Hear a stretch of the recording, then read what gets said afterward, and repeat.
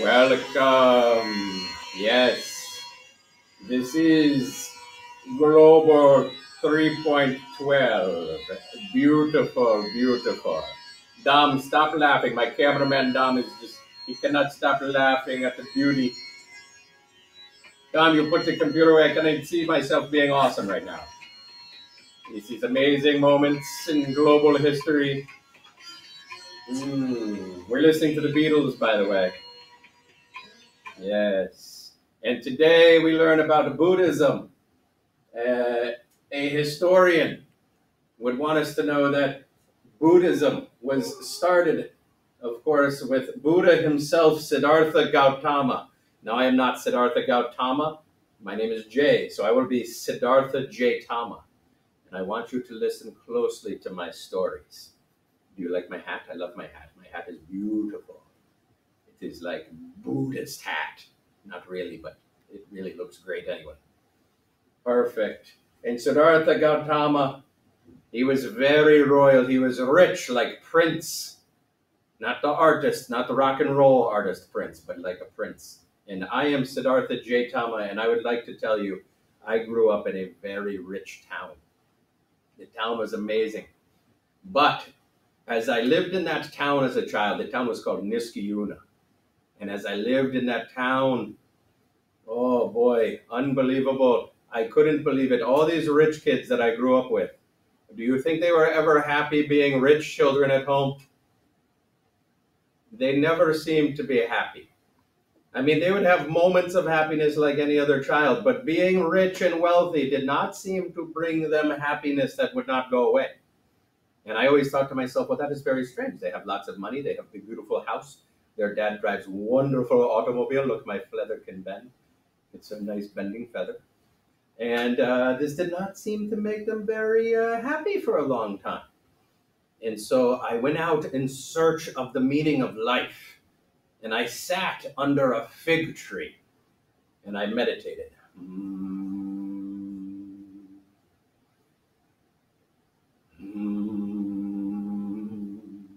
And you know what I discovered, grasshoppers at home? You know what I discovered? I discovered that being wealthy does not translate to being happy. But being poor also does not translate to being happy. And I discovered that I must take the middle way. Don't have to be too rich, don't have to be too happy, must take the middle way. Because there is a mistaken belief, grasshoppers.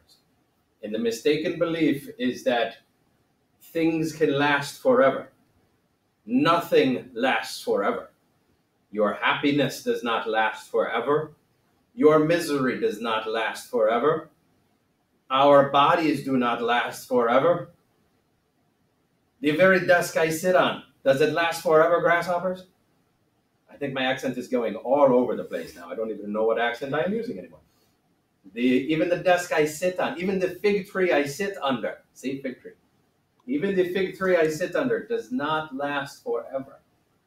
And we have a mistaken belief as humans that things could last forever. That if I achieve some type of happiness, I could make that happiness last forever. And I cannot do it. What we must actually do, grasshoppers, is we must focus on our own personal spiritual development and not trust in other things in life to make us happy. We only have ourselves to rely upon in order to be happy and achieve eternal happiness.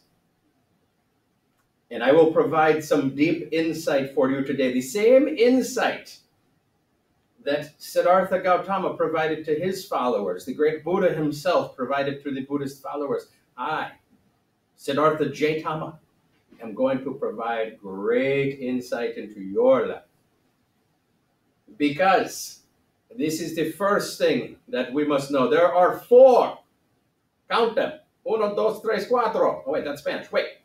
There are four. Eins, zwei, drei, vier. Oh, wait, that's German. There are four great, noble truths in life. And I'm going to share these four truths with you now. If my cameraman would please direct over to the Four Noble Truths. And you must write these in your notebook, and you must understand them, and you should meditate on them. You should find your own fig tree and think about these four noble truths. The first noble truth of Buddhism is that there is suffering in the world. Everybody has moments of suffering. That we cannot deny. Cameraman, what makes you suffer? Being a cameraman. What? Looking at yourself in a mirror? Yes, I agree. That makes me suffer too, cameraman. There is suffering in the world. If we think about it, everybody suffers. Even those rich kids that grow up with everything that I grew up with before I went to meditate under the fig tree, they were suffering. Even I was suffering as a rich prince. Even the poor people are suffering. Everybody is suffering from something. And that brings us to the second noble truth. The cause of all suffering, and I want you to really think about this from a Buddhist Siddhartha Gautama point of view. The second noble truth is that the cause of all of this suffering is the same thing. It is what the great Buddha calls tanha. Everybody at home say tanha. That means you have to turn your microphone on. Tanha. Why? Yes, very good. At least one person is still tuned in. Everybody else is taking a Snapchat video of me. I know that is what is happening right now. It's being shared across the universe, for sure. Okay.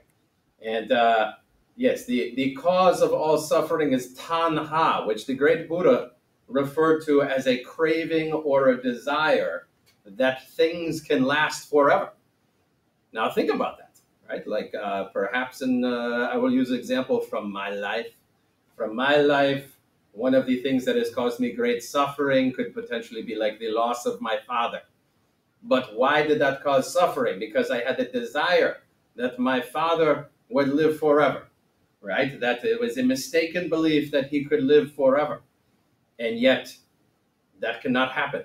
And so that craving, that desire to have something last forever that brought me happiness, that is tanha.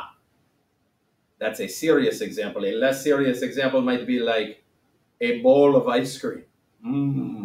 Ice cream. And I could have a bowl of ice cream, and I have an unreasonable craving to have that ice cream last forever. But can a bowl of ice cream last forever? Oh no. Oh no, the bowl of ice cream cannot last forever.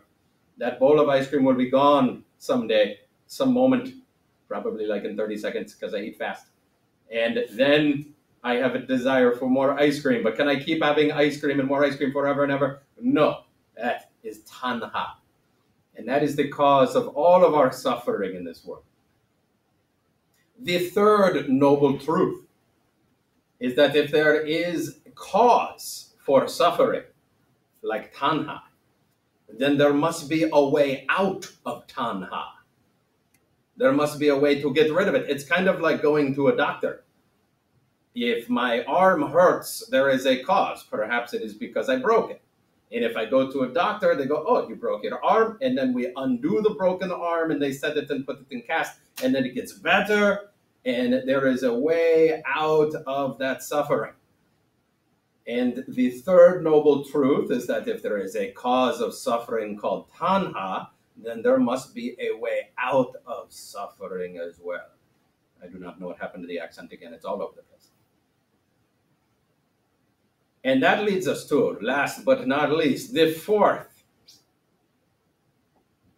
noble truth number 4. Noble truth number 4 is that I, and the cameraman can come back to the great Siddhartha Gautama now.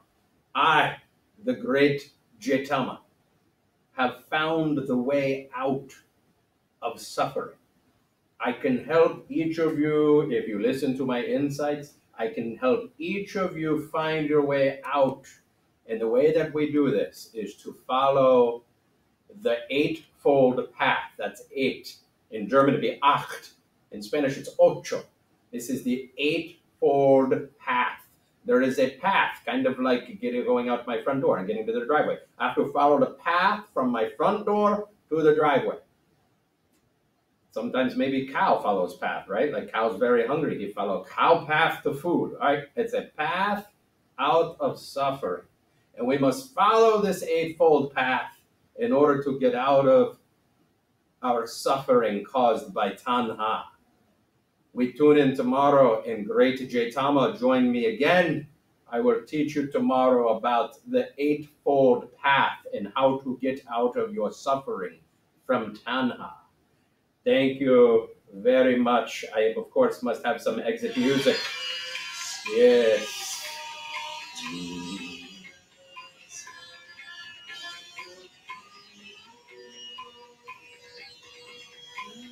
That's it.